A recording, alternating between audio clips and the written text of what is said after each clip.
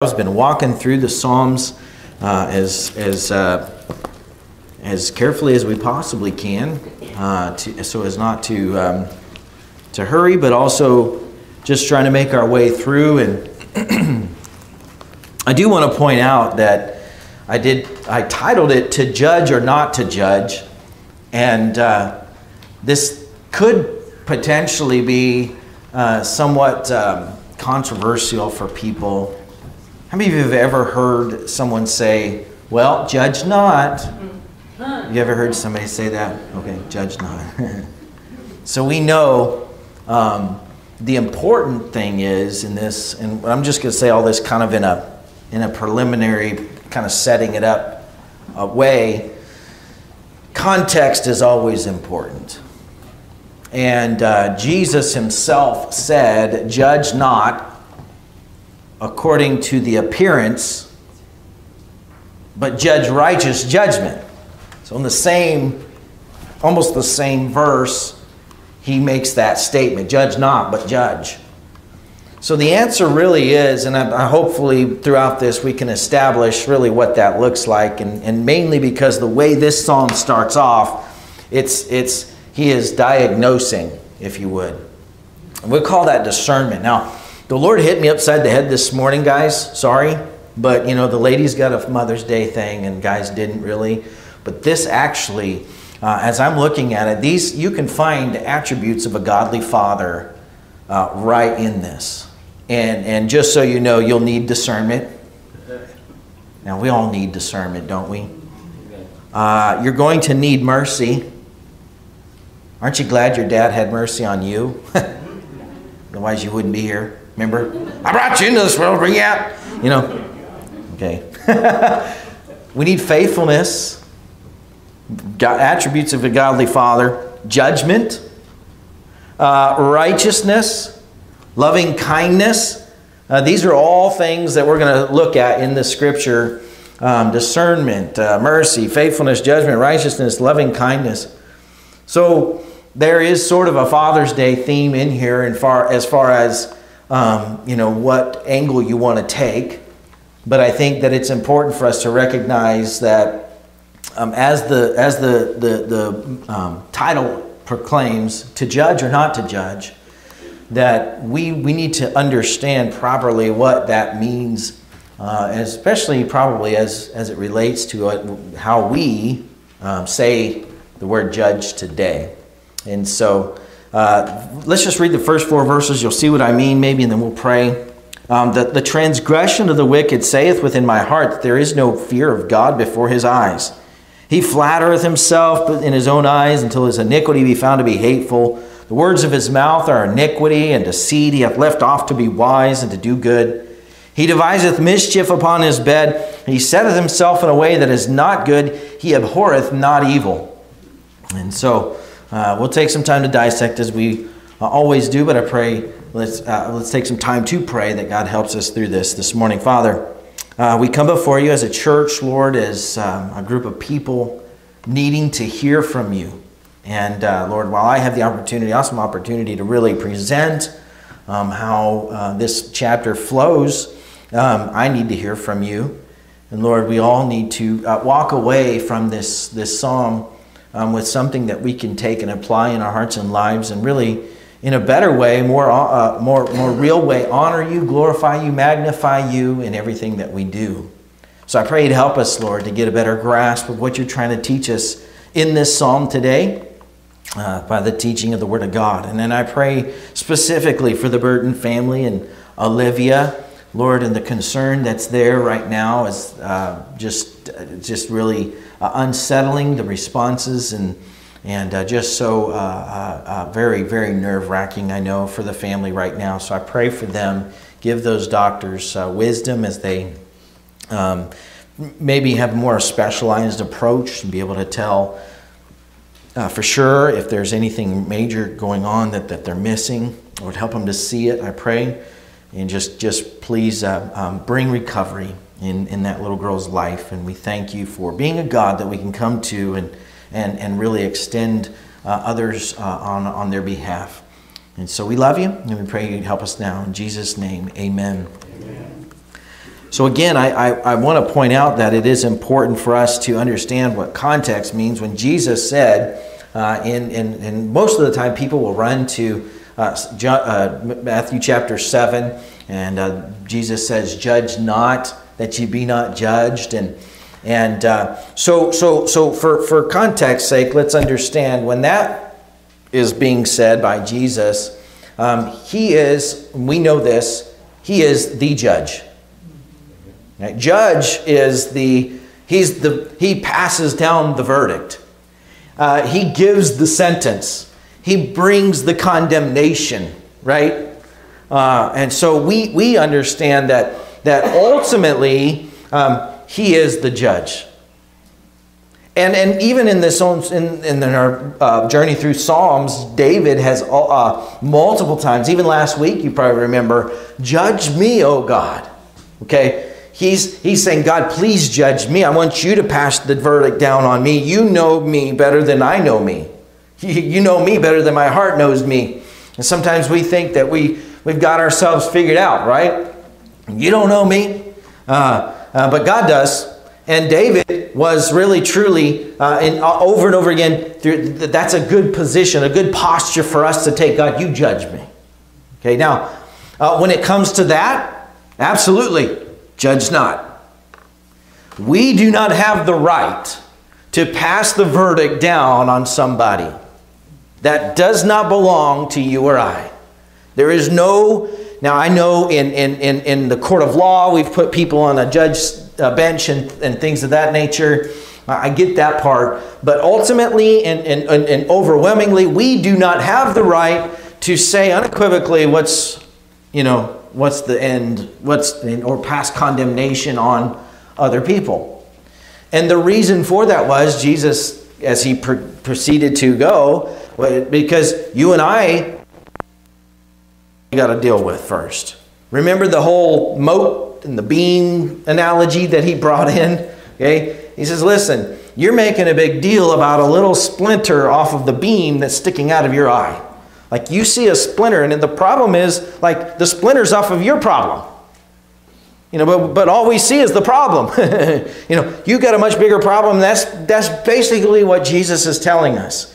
When you hear the word judge not, or the two words judge not, we know to land at, I can't pass the verdict. I can't pass the condemnation. I don't have that right. That belongs to God and God alone. Okay? But then Jesus seemingly, and I emphasize the seemingly, contradicts himself in one verse when he says, judge not. And everybody's like, yes, judge not. Right? That's where we stop. Judge not, for reference sake, if you're writing it down, John 27:24, judge not according to appearance, but judge righteous judgment. So that'd be similar to me watching a person walk down the road, looking suspicious, and knowing that somebody had just broken into somebody's house. So that guy's it. And I just know he's up to no good because he's dressed the part, he looks the part, and he was carrying a crowbar. Now, as suspicious as that may be, okay, is that actually going to pass in the court of law? No. Why? That's just the appearance. And how many times do we, as God's people, really, just as people, pass the judgment upon someone based upon the appearance? Even the great man Samuel. Remember the prophet is he called a prophet? I forget. Samuel in the scripture, when he laid eyes on all of David's brothers, he just knew, man, no, this is it. This is this. These guys. When he saw David, it was like, really? Him? Like this guy? I mean, are you sure this guy? And what was God's words to him? Listen, man sees on the outward appearance, but God looks on the heart. And ultimately, when Jesus was telling these people in his teaching in John chapter 7, he was saying, hey guys, listen, you want all the evidence to come in. Now, he was talking to them because they weren't accepting him as Jesus. So we're talking about context, we have to understand, they were not accepting him as Jesus. Now, I know we haven't gotten really to Psalms yet. I'm trying to set this up, so just bear with me a minute, okay? I'm trying to help us because we do get a lot of pushback on this. Judge not, or judge, whatever. We need to know what the context is, right? And that's the important thing about this. But Jesus, in his address to the people in John chapter 7, they were pushing back on him because they thought Jesus was going to, Messiah was going to come from a certain place, and he was going to set up a kingdom and all that. But they were missing everything that Jesus brought to the table. Literally everything. His word, his works, the blessing of the Father. And God is like, I've brought all the evidence. It's right here. And all you're doing is you're just looking with your own little physical eyes, and you're not seeing it. Are you with me? And how many times do we miss it? Because we don't allow the evidence to come out. We pass judgment on somebody because of the way they walked into church. Well, they must be mad at me.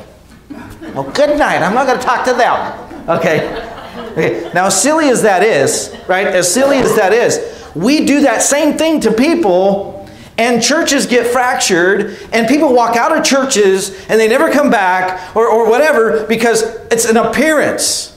And God is saying, no. We've got to get, there's a principle at play here. We have to get the evidence. Okay? So, here we are, Psalm 36. There's evidence that's being projected here. The evidence of the wicked in heart. It's kind of heavy. It's really something that you want to avoid. Okay? And I believe that's probably part of the reason why David only spends about 4 verses on it. But as it relates to fathers, it's our job, our duty, our goal in life to make sure that we do everything we can to protect our people, our children, and our families from this. But what's that going to take? Discernment. And that's really what's going on. Verse 1, the transgression of the wicked. Oh, by the way, I did want to point this out. I wanted to point out in the title, often throughout the Psalms, there's a title, okay? And this one particularly says, to the chief musician, a psalm of David, watch this, the servant of the Lord. And the only reason I think that's so unique is that we've seen that already. We studied the book of James. James started off, if you follow his heritage, he is literally the half-brother of Jesus. So, half-brother meaning he was the Mary. And so, James was the half-brother. He could have honestly said, hey, I am the half-brother of Jesus. You should listen to me. No, he didn't. He wrote it as, hey, I'm the servant of the Lord. Moses did the same thing in Deuteronomy. Moses, the servant of the Lord. Joshua, the servant of the Lord. David, the servant of the Lord. The Apostle Paul and Titus, the servant of the Lord. At the end of the day, isn't that where we want to land? Amen. We want to land at being a servant of the Lord. Yeah, you can call me whatever you want. Call me Dad. Call me Pops. Call me Father. Call me Pa. I don't know, Daddy. Okay? Whatever you want to call me, I want to be the servant of the Lord. Amen. Right? And that should be where we all land. I just want to be the servant of the Lord. And David, so I almost got past it before I pointed that out, so don't bear with me. Verse 1, he says, the transgression of the wicked saith that within my heart there is no fear of God before their eyes. So God reveals to us that the wicked belong to a class of people, really the foolish, that really do not fear God. Now this is not the reverence that we say when we say fear God. The duty of man, fear God, keep His commandment, right? It's a totally different thing. Because a wicked person, they're unregenerate. They're not saved. So they can just do wrong without no fear of the consequence. And you see them over and over and over and over again in society. Their voice is getting louder and louder and louder with social media and news media and all that. It's louder and louder and louder. There's literally no fear. God could bring down the hammer. He's a gracious God. He's very long-suffering and gentle and kind and merciful, and He wants us to repent and turn towards Him. So he doesn't, but there's literally no fear of God. That's what that means. You and I have a fear, a reverence. We know who he is. We should. If you're sitting here today and you have no fear, alarm, dread of the judgment of God in your life, I would be a little bit nervous. Because that's literally that is the description of the wicked that's being portrayed here for David. Now, again, this is God giving that revelation to him. It's important for us to keep in mind.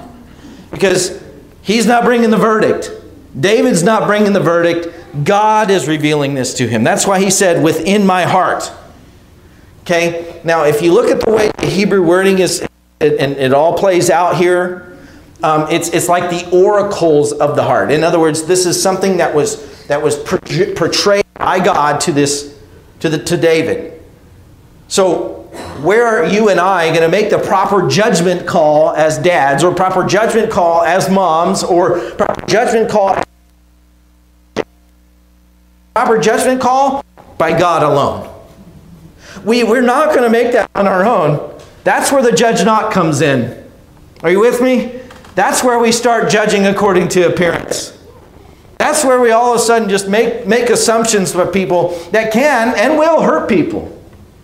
That's how churches fracture and hurt other people. And people walk away thinking, well, they're just full of a bunch of hypocrites. And by the way, we are hypocrites. Just so you know. If you came in here looking for no hypocrites, then sorry to disappoint you. I did not look this way when I got up this morning. But anyways, we're all hypocrites. Why? Because there's something. I get it. You know, you're preaching this and you're preaching that and you're not living this and you're not living that. At some point there's a disconnect, and then we're recognizing that we're all failing forward in this thing we call the Christian life. And we just need the grace of God to help us through. Now listen, if you want to be the one to cast the verdict, you're doing it unbiblically. But if you're God to shine light and give, then you'll know, okay, this is how I can approach that individual. This is how I approach that group of individuals. Or don't. This is how I separate myself from that individual. Or this is how I separate myself from that group of individuals. And by the way, that is biblical. We don't always lovingly embrace them and bring them into our circle. But we can certainly show the love of Christ by just being full of grace and truth. And so, again, this is from God. Okay? The discernment is from God. And I hearken you back to James 1 again, where he says, if you lack wisdom, ask of God. Ask Him. If you're having a hard time discerning this, just ask God to help you. We don't start there. We always start with what we see, and that's where we go wrong, and that's where we hurt people. Verse number 2. He flattereth himself in his own eyes. Now this should help us, okay? This should also help us get the discernment that we need from God to make the judgment call, so to speak. Again, we're not casting the verdict. We're just making a judgment call. He flattereth himself in his own eyes until his iniquity be found to be hateful. So as a result of the fact that he does not respect God, that there is no fear or dread nor alarm of God in his heart and his life, there should be in us, listen, each and every one of us as believers especially, a reverence that when we step in it wrong, we transgress. So sorry. And we may not get things right horizontally right away. It's even worse sometimes, but hey, there should be a vertical, God, I'm sorry, which eventually will help fix this. You have to understand that a lot of times this, not just this, it's this as well. Now that's hard, because to face the hurt, the amount of hurt that I've poured into someone's life, that's heavy. But this one here now he's walked so much in that hurt, in that I don't care what God says, I don't care how he looks at me. I can do whatever I want. I can be my own man. I can be my own lady. Yeah, sure. But flatter yourself into thinking that all is well, to the point that people are actually hurt by their callousness. And I don't really know any individuals like this. I know they're out there, and you've probably interacted with them maybe at work. So defiant in doing wrong. Just blatantly doing wrong. You know, well, hey man, aren't you concerned that you're going to put them out of a job? Who cares? To the hurt of someone else. And this can show up in many different ways, but this is again, God is giving us the discernment to recognize this in that person. There's so much flattery. I'm good. I don't need God. I can do this. I can worship God on my own. I can go here and I can say this. I can do this without... that's flattery. Verse number 3, the words of his mouth are iniquity and deceit. He hath left off to be wise and to do good. This now is speech, right? So we see that there's no fear in their heart. Now in his own eyes he's good. Okay. Now in his speech, just everything he projects on people, or she projects on people, is just emptiness. Really, that word iniquity is just nothingness, or to the point of idolatry.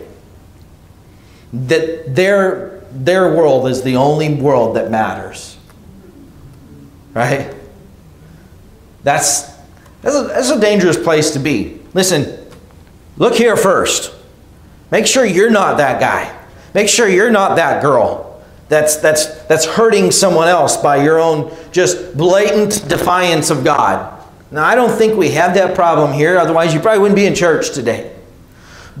But is there an area in your life where you've left out to be, left off God, or you've turned your back, or you've silenced God so hard to where you have turned your back on others? You are flattering yourself to thinking you're okay? No, allow God to speak that into you. So with his mouth he's left, and then the tail end of that verse, left off to be wise and to do good. He's like literally just like, I don't even care to do good. Like I'm like intentionally doing wrong. And really the overwhelming definition of wickedness in Scripture is someone who does wrong without any desire of repentance. Just actively pursuing wrong. That is not the label of a Christian. When a true Christian, a true believer is doing wrong, there is a conviction, there is a weight, there is a desire to get that right. And there's a pull on that.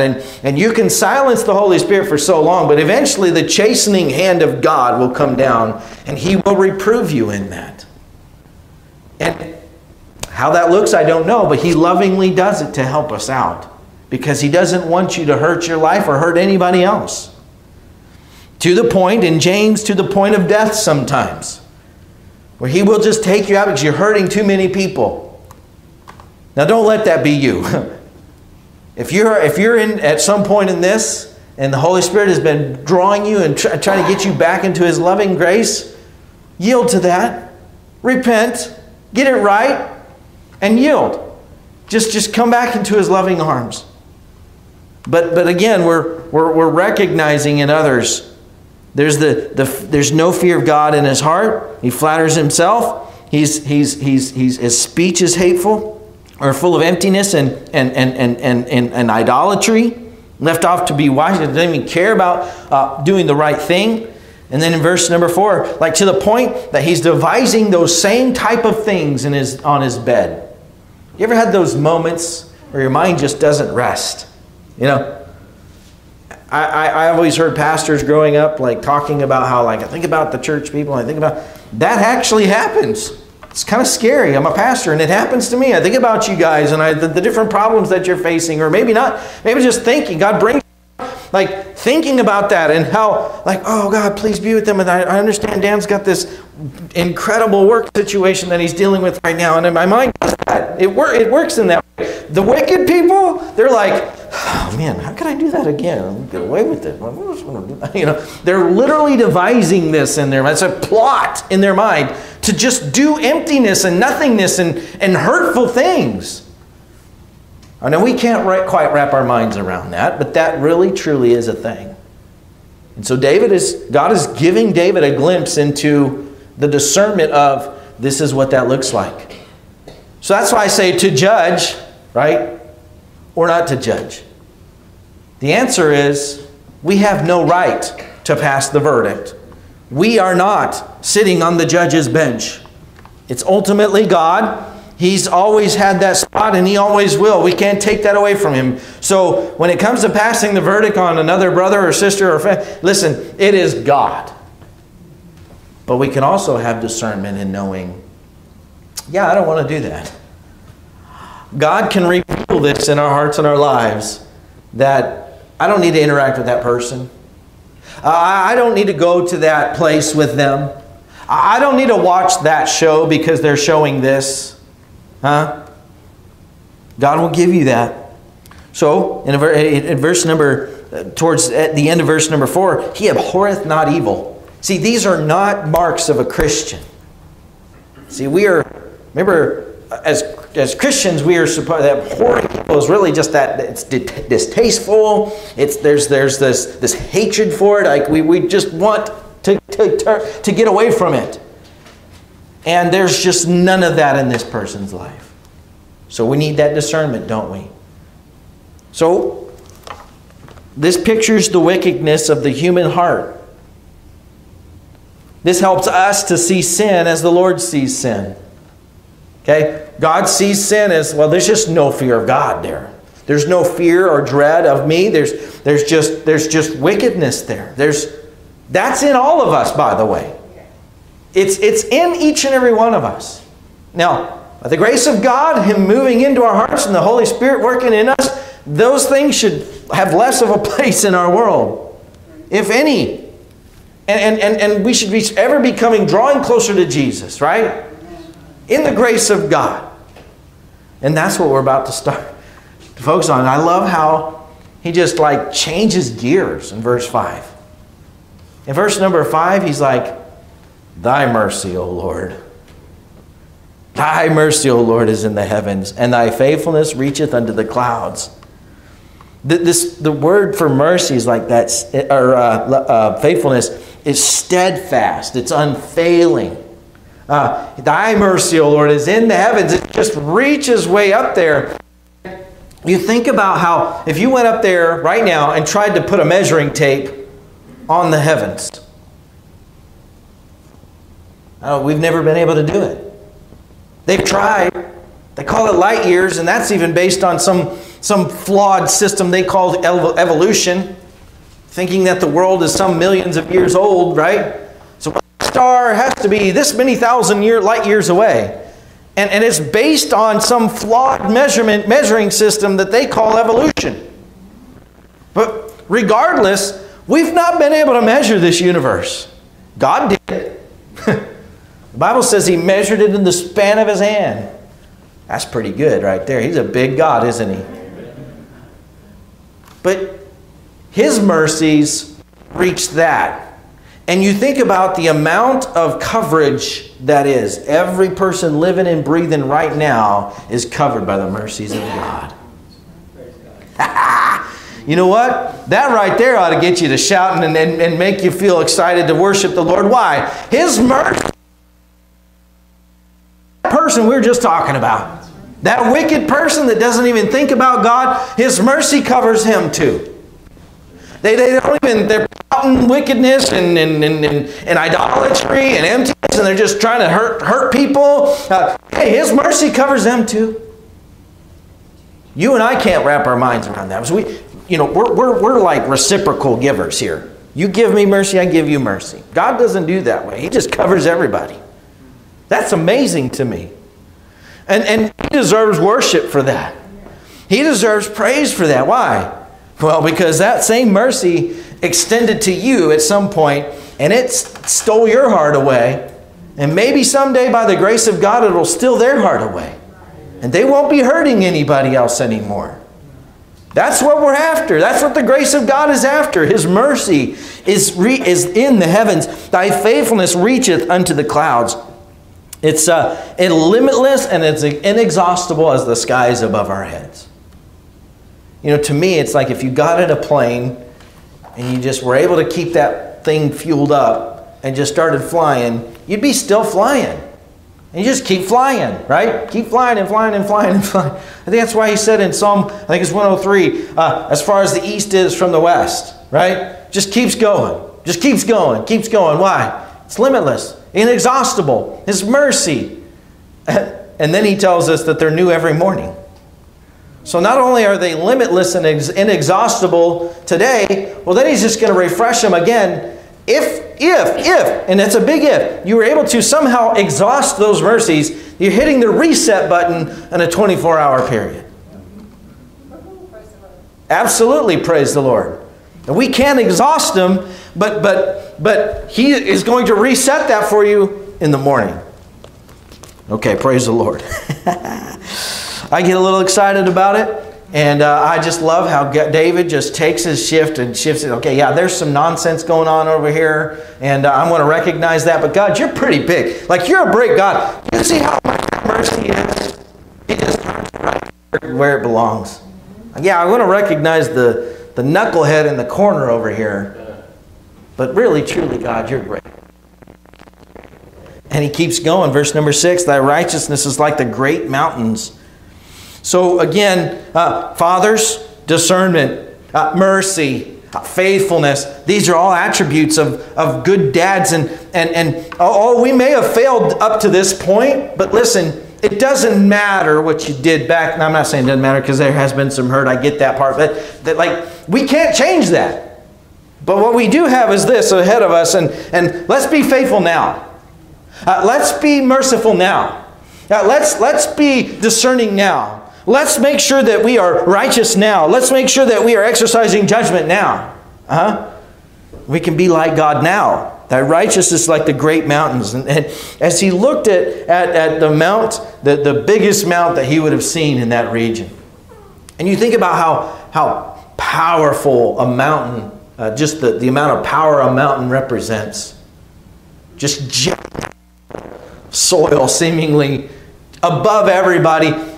We measure them in thousands of feet. You know, I think the tallest mountain that we know of on this planet, some 29,000 feet above sea level.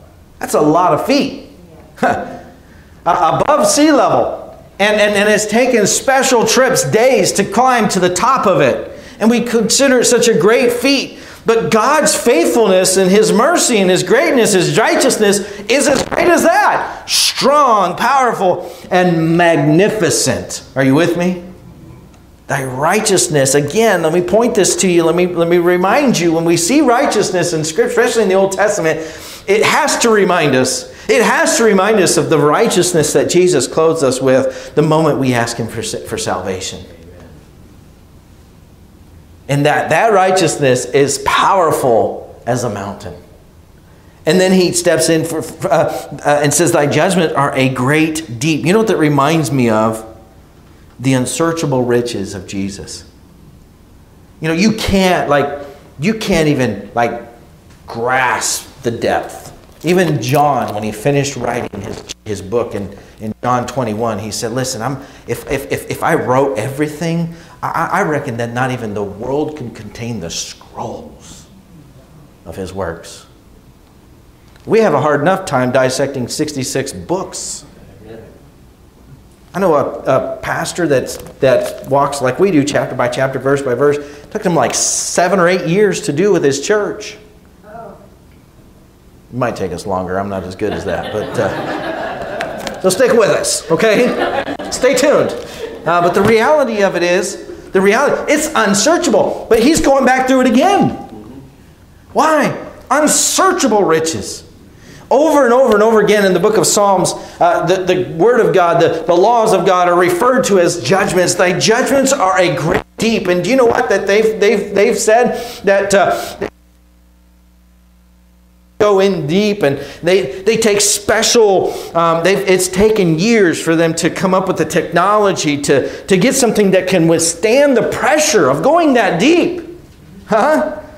And that is really truly how it is even with you and I. When we get deep in the Scriptures, sometimes we can't handle the pressure. Amen.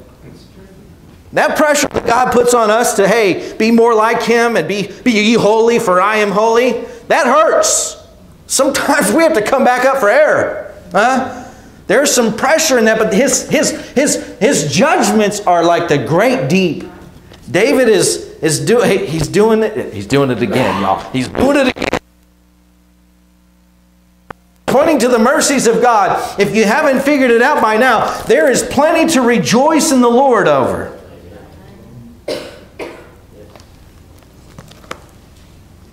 O Lord, he says, I love this, thou preservest man and beast. You know, he takes the time to make sure that even the animals are fed, huh? Like my wife and I had a chance to get away for a couple days this week. We're sitting on the porch, this place we had, and we're watching early morning when the dew's out. And you can just see like they're getting some of that dew. They're getting enjoying seeing them fluttering around. And it's just the greatness of God making sure that those little birds are taken care of. Just like the little cat that's going to snatch that bird and eat it later. Oh, come on, Pastor. You had to go there, okay? So, she said it happens. The reality of it is God makes sure to take care of it, all the way down to the little teeny tiny, creepy crawling little ant that weasels its way into your house and starts eating your food. Like, that has a purpose. That's great. And God preserves man and beast alike. He makes sure that we're all taken care of. And listen, it doesn't take too much to look at this guy to know that we're not going hungry. Okay? We got nut rolls downstairs to make sure that I'm not hungry. We've got it. We've got it good, don't we? That's because we have a great God. And I love that David was just like, okay, God, I'm the servant of the Lord. I want to take some time to recognize there's a bunch of nonsense that goes on in this world. Yeah, they're dumb. They're probably, he didn't use those words. That's what I would have used if I was writing it. But they say, they're pretty dumb. They're stupid. They don't even recognize there's no fear of God in their hearts. They just go blatantly, callously, do the wrong thing. But God, you know what? Your mercy is great. Are you seeing this? Like, yeah, we can spend a lot of time and look and just really, let's focus, let's dissect. And there's a lot of people out there who will sit there and try to take the time to figure out what's wrong with this world. But I love how he just took, like, okay, we take 4 minutes. All right, we're done. Now, God, you're good. I love that. Are you with me? Man and beast alike. So we see his mercy. We see his faithfulness. We see his righteousness. We see his judgments. Look at verse number 7. How excellent is thy loving kindness. That word excellent is priceless. It's invaluable. You can't even put a price tag on it. His loving kindness is like that great, overwhelming. I'm going to read this with you. How great is thy loving kindness? I wrote this down. Oh, his priceless, valuable loving kindness is like a great, overwhelming cover that provides refuge in a sin-sick, sin-oppressed world. I didn't finish reading that verse. That's why I was getting tripped up on that. But here's what he says. Now, how excellent is thy loving kindness, O God. Therefore, the children of men put their trust under the shadow of thy wings. Now, when you look this up, okay, there's a couple different applications that can be applied here. I think they're all very relevant personally. One, if you looked at the mercy seat on the Ark of the Covenant, okay, when they designed it, God told them to put 2 angels on there with their wings stretched out. And those wings represented the mercy seat that God was going to meet us on. And when they came, the priests would come with the blood. They would sprinkle the blood on the mercy seat. And that was the redemption of the that year. But you and I have the mercy seat of God, the wings of God that cover us. Remember the story of Ruth, when Ruth said, cover me with your help me. Was it the garment? Something, the garment? I can't remember what he said, but they skirted the garment or something like that. And Boaz covered him with the garment. It was the outer edge of his robe, if you would, and that was symbolizing security and protection. I think it's David that writes about the hen that takes the chicks and covers them and the little baby chicks are protected from the storm. And over and over and over again, there's application that can be made right here that thy loving kindness, it's just invaluable, God, that you're willing to do that. Your loving kindness is just so covering and and by the way, loving kindness can be described as reproof. Now, you and I think reproof is a bad thing. God intended it as a good thing. He loves you, and man, he saw when Andrew Kennard was walking down that road, go ahead, and he says, hey, here's reproof. Here's reproof. Hey, come back to me. Because if you keep going down that road, then there's just extreme and utter destruction. And God lovingly reproved me back, and He does it to us every day. That's invaluable. That's priceless. Huh? But here's the one that I like the most. The application that I like the most, because it was like the outer edge of the garment. And my mind immediately goes to the story when Jesus was being summoned by that priest, and his daughter was on his deathbed. Remember Jairus? God, come.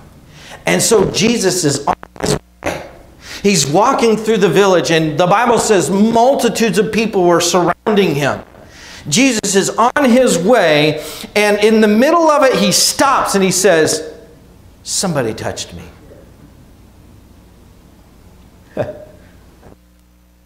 Goosebumps thinking about it, because I'm thinking, now hold on a minute. Just like the disciple. Now wait a minute, God. There's 1 million people here. What do you mean, who touched me? Huh? Like, what do you mean, who touched me? Now, I touched you, I'm pretty sure. But no. The Bible's very specific. This touch happened on the outer edge of his garment. And there was that lady. She wasn't even supposed to be there. She wasn't even supposed to be even close to those people. She's an outcast. They hadn't been able to figure it out for 12 years. So she couldn't be a part of her family reunions. She couldn't come to the feasts. She had to always stay away from the temple. She was considered defiled, an outcast in society. If anybody ever saw her or even came near to her, they felt like they had to go run and cleanse themselves. You know, what kind of a psychological battle that lady was playing in her mind. And we feel bad when somebody says, ugh. You know, when I have bad breath and my wife's like, honey, go brush your teeth. I'm like, ugh, my whole world's coming apart. No, this lady for 12 years, y'all. The outer edge, the wings of Jesus. Are you with me? And it healed her immediately. Woo. Hey, and listen, that's just one instance, right? That's just one instance where Jesus, but so powerful is the outer edge of his years in your life.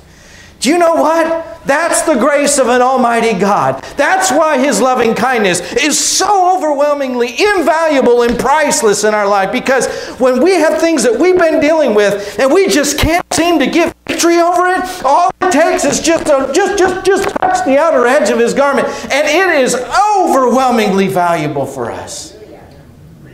That's God. He loves you. And even the outer edge of his garment, if I could just touch that, just the edge, maybe, I've tried everything. He's here today, like, man, I've tried everything. Try Jesus.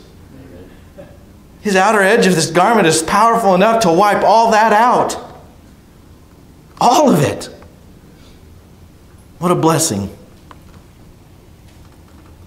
How excellent is thy loving kindness, O God. And there, especially in here, you see the exclamation point. That's worth exclaiming, isn't it? His loving kindness is great. Therefore, the children of men put their trust in the shadow of thy wings. Verse 8, they shall abundantly be satisfied with the fatness of thy house. And thou shalt make them drink of the river of thy pleasure.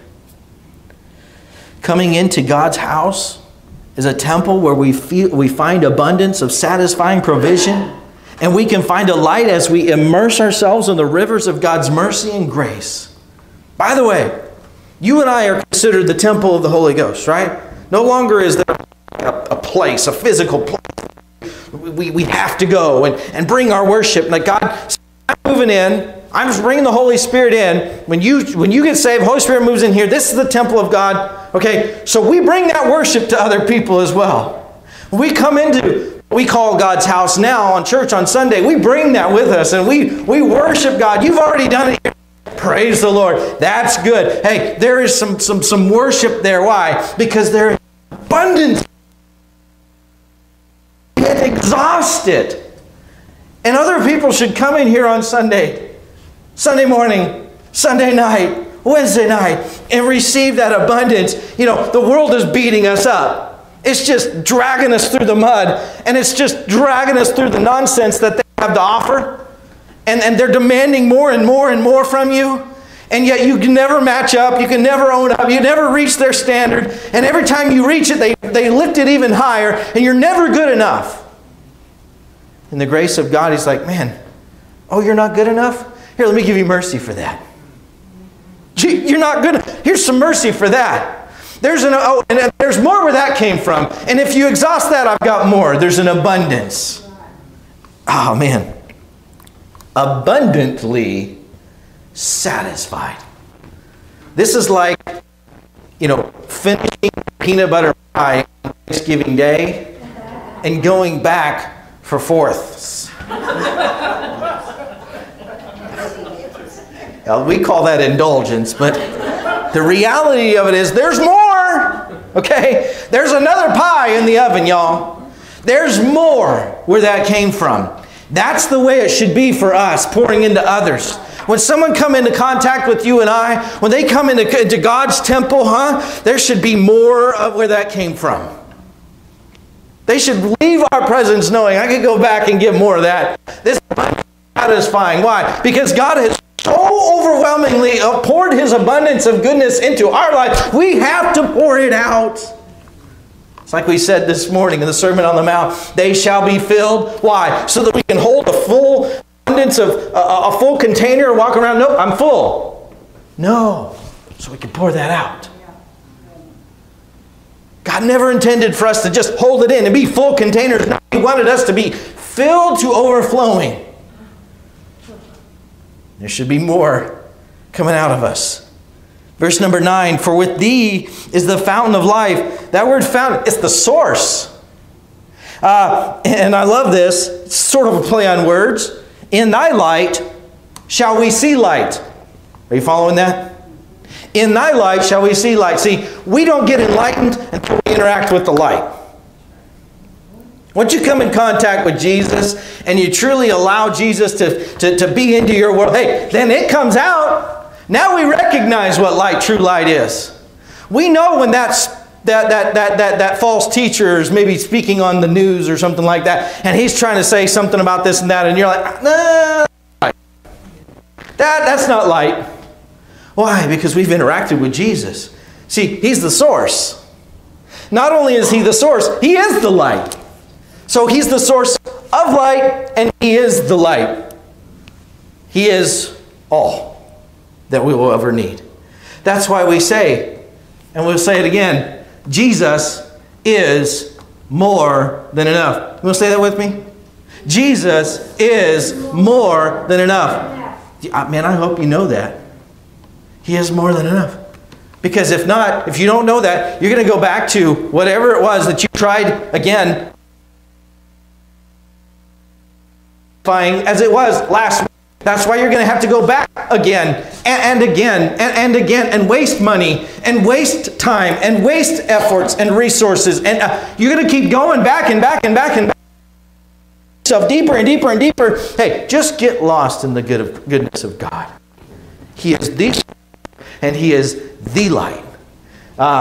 If you want a good reference, cross-reference, we don't have time to go there, but go to John 1:4 and John 8:12, and you will see where Jesus says, He is the water and He is the light. In Him was light. In the beginning was the Word, and the Word was with God, the Word was God, and the Word was... in Him was life and light. Are you with me? John. I probably totally butchered that, but you go and read it and find it for yourself. But John. Not only is He the source, He is. Verse 10, oh, continue thy loving kindness. Now He moves into an intercessory. This is where the fathers need to, and Christians need to really tap into this. That intercessory, God, please help my child. Help my son, help my daughter, help my wife, help myself, help me, Lord, to just continue in thy loving kindness, And just pray an intercessory prayer for that to be poured down from God. This is the prayer. Oh, continue thy loving kindness unto them that know thee, and thy righteousness to the upright in heart. God, just pour that out. And God, would you pour that out of me? Would you use me as a channel? Would you use me as that vessel to be that? I just want to pour that goodness, that loving kindness, and thy mercy out on other people. And then guarding against pride. Verse 11, let not the foot of pride come against me. Let not the hand of the wicked remove me. You know, listen, there is an effort to knock you off your pegs. Like, Satan... He's got all his little minions at work, and they're just doing whatever they can to just knock you off your pegs. And you've probably felt it this week at some point. Man, how did that happen? Lying flat on your back thinking, what in the world? But listen, God's mercy is here to help pick you back up and get you back on the right track. And guarding against pride, this is... when we truly allow the mercies of God to pour in and pour out of us, listen, there's no room for pride. There's no room for us to toot our own horn and beat our own drum and, pat our own selves on the back and raise our own flag. No, it's all about Jesus. We're reflecting Him more and more and more and more. Every day, every hour, reflecting Him more and more and more. There's no room for pride in this. Are you with me? And then He finishes up in verse 12, there are the workers of iniquity fallen. They're cast down and shall not be able to rise. See, okay, right there. See, pride is what gets them. See, God, if pride comes in, that's the demise right there. David's son, his own son, Solomon said, pride cometh before destruction and a haughty spirit before a fall. Remember that. David's saying that right here. Okay, God, if I don't guard against pride, that's going to be my demise. So, us taking this humble approach before an almighty God, and He's pouring into us, and He's just immersing us in His mercy, and we just feel so wonderful that He's been so good to us. If we are not careful, and if we're not completely guarded, we can come out with a sense of pride and be like, oh, did you see how good God was to me? Look at my car out there. I'm driving 24. Okay. The goodness of God, it is not prideful. It is just, thank you so much, Lord Jesus, thank you. And when somebody comes into your presence and they've failed, hey man, you're just going to pour that out. Hey, you know what? So did I. I failed too. And it may not look like that, but I'm going to tell you what, the goodness of God picked me up when I failed. And man, I want to see you picked up in this. No, don't let this happen to you. Don't let you, I don't want you to stay down there. We can't afford to lose anymore. We've got to have you with us. That ought to be the culture, the love, the desire that pours out of us as a church. Let's just pour into people and say, hey, listen, the goodness of God is so good, so great. It's abundantly satisfying. And when you eat that pie, there's more in the fridge. There's another one baking in the oven. The goodness of God. Man, listen, I hope you've been encouraged by this psalm today. Gentlemen, as fathers, we should be discerning. We should exercise judgment, mercy, loving kindness, righteousness, judgment, intercessory prayer for those in our midst. And God, and maybe your kids are gone and maybe they're just dead set in their way. But you can still pray for others and you can still pray for your kids. We're never too late. You can still intercede on their behalf. And you might say, well, my kids are just dead set in their ways and there's nothing going to change. Pray for these kids in here. Because God knows we need it. But be careful in guarding against pride.